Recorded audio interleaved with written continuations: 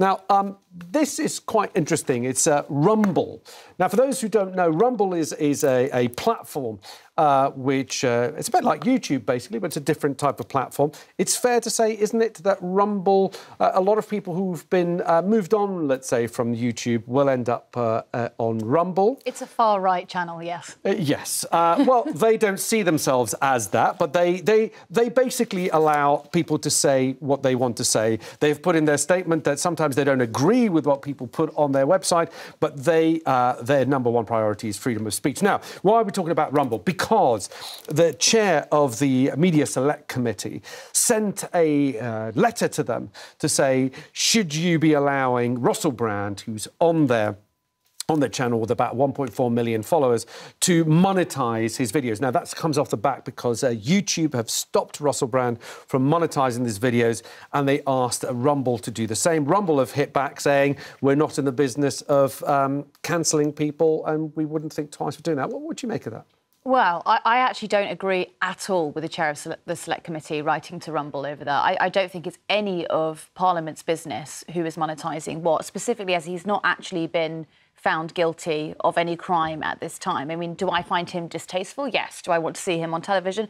No, I don't. But to write to a company and ask him to demonetise them, I just think is extraordinary and really beyond the powers or realms of where she should be. Kulveer? Well, Ava and I are on the same page here. Look, it's obviously the stories that have been coming out are disturbing. We're not, no one can read all this stuff and feel comfortable about what Russell Brand seems to be about.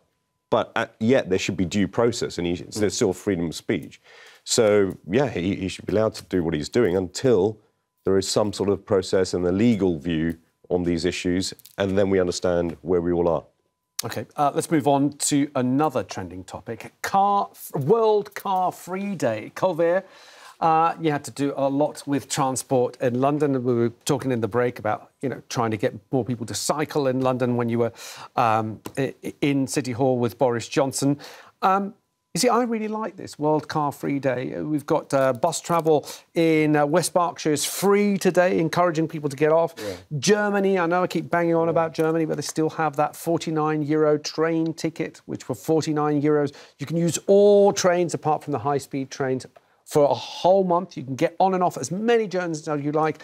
Where are those big ideas, Kulveer? How are we going to get people out of their cars and onto bikes or public transport? I see how this appeals to the metropolitan elite, Alexis. Is that me? Yeah. Oh, fine. Because look, you live in a big city with plenty of public transport, with access to these things. Good point. And yes. a lot of the world doesn't. So you agree the Conservatives have not built adequate public transport? No, that's not.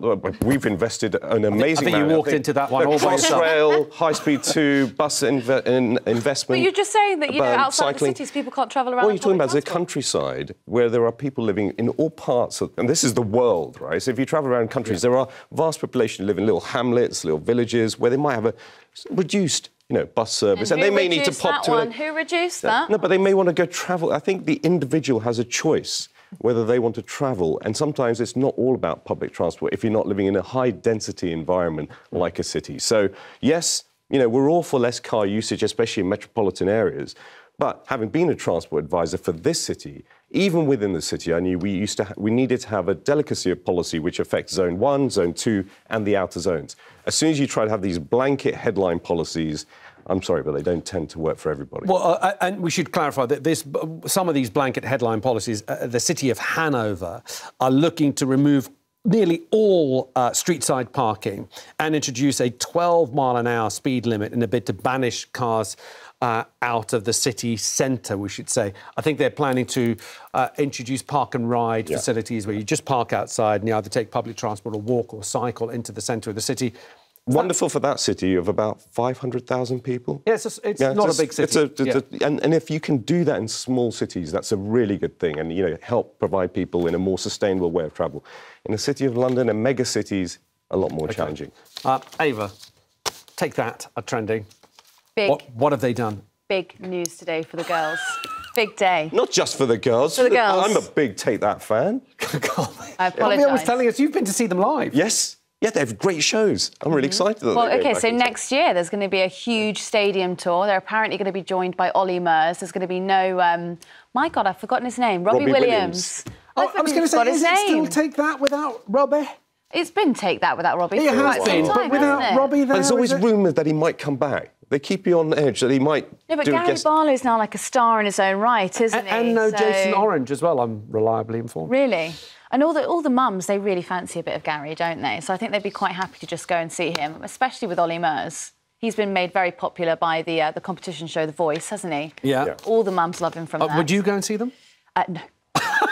There is something about their shows, though. No ambiguity whatsoever. Their shows have an amazing creative style to them, and they really put a lot of effort into it. Isn't that all artists now? They have gone above and beyond. Their kind of theatre that they put on, they have a general theme about it. It's not just a pop concert. All right. That's what they're still called nowadays.